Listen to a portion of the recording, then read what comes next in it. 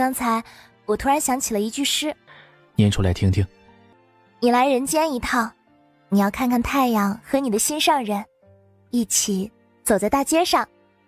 未来真的不知道会有多长，只要他活着一天，他就想这样牵着他的小手走一天。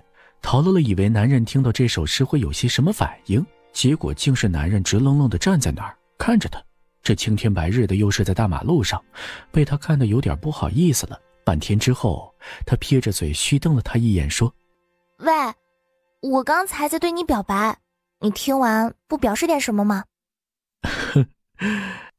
你们女人都很喜欢这样文艺的表达对一个男人的心意吗？怎么，有人用这种诗向你表白过吗？哎，高中的时候有收到过这样子的情书。然后呢？没什么然后。你不会是把情书交给老师了吧？怎么看都感觉他像是会做出这样事的人，闷骚又蔫坏的。有过那个想法，但是没有做。为什么？他老是送就很烦，后来呢就威胁他说，如果再送就给老师，然后他听了就没有再送了。我还以为依你的性子会直接送给老师呢。哎呀，说不定他坚持下去，你们最后就会有什么结果了呢，真是傻。